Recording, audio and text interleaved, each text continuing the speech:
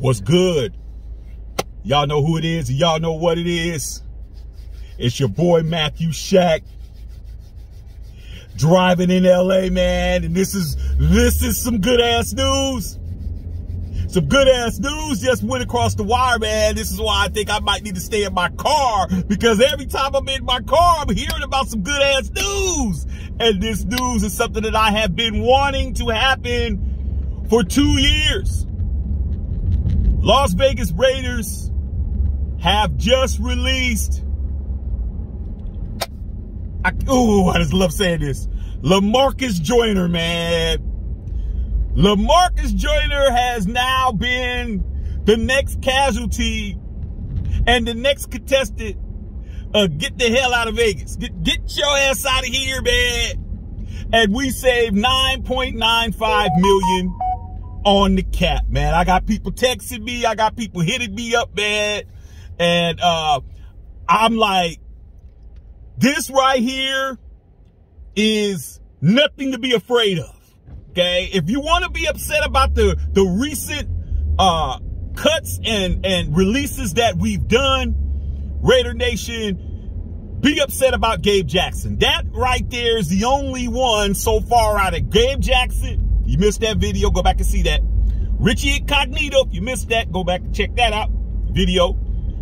And today, all right, that's the only one so far, man. Even Tyrell Williams, if you missed that one, go back to video. All those to me, outside of Gabe Jackson, I'm giving Mike Mayock and John Gruden a salute, man, because we are opening the doors to free agency, man. We are getting our pockets right, okay?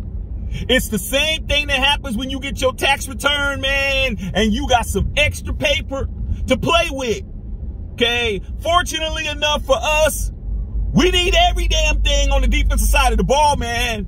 And outside of what we've been hearing about Richie Incognito possibly re-signing, which I think would be a good situation for RI. He needs to go ahead, take a pay cut, come back and play with the Raiders, man. He's 37 years old and damn near 38 if he's in already 38.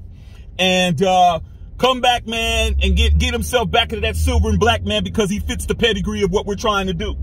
But in regards to Lamarcus Joyner, man, this is a cat who I saw too many times, man, start a game, first play of the game, his ass is rolling around on the field, hurt, get out, think he's not coming back, come back the next play, get burnt. The guy's contract was voted by, I think was Pro Football Focus as the worst contract in the National Football League. And hey, man, once a Raider, always a Raider and all that good stuff. But that's all parting gifts. That's all. Hey, man, thank you for coming. It's at the end of the party. Hey, man, shake everybody's hand. Thank you, man. You ain't got to go home, but you got to get the hell out of here type shit. So I'm extremely happy. We're now playing with some money, okay? We got a couple more things to shore up.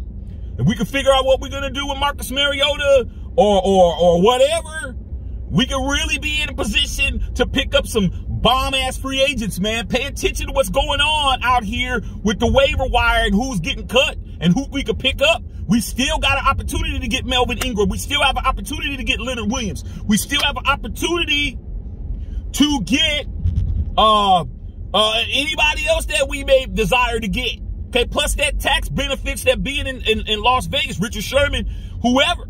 So I'm extremely happy.